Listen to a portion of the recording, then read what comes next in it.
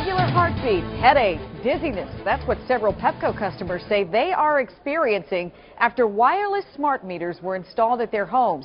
And now 9 wants to know why these meters are emitting radiation far more frequently than Pepco claims.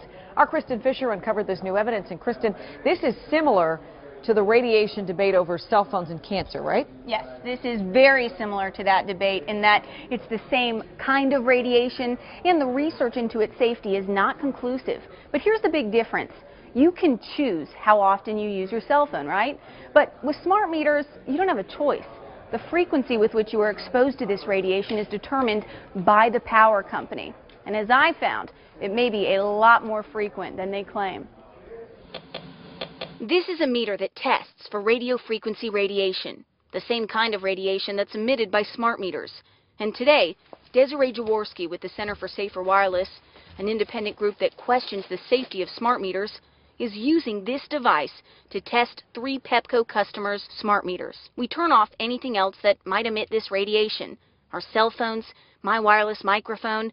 That way we know that any radiation we pick up is coming from the meters. So this is a smart meter bank. It's inside a Northwest DC condominium building, and there's 32 different smart meters inside this building.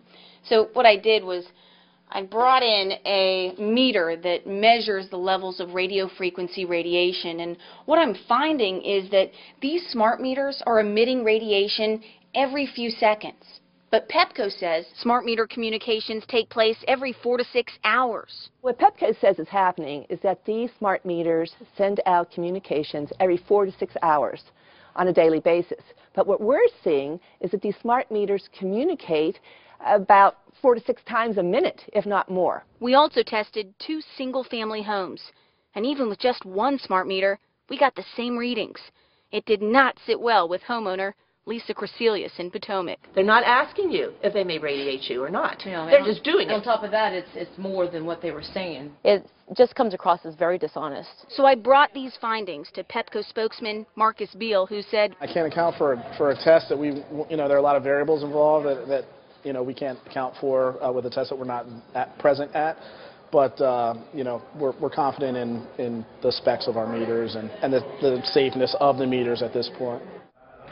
So I asked Pepco if we could go out with their experts to do their own test. They told me they would look into it. And just to be clear, we're not saying whether or not this radiation is dangerous. That's up to the scientists, and it is currently the subject of a very heated debate. What we're saying, Leslie, is that our testing simply showed that the meters are emitting radiation more frequently than Pepco's telling its customers. So this is really just an attempt to give people information, to empower Correct. them, and they can make their own decisions about going forward. You got it. Kristen, thank you.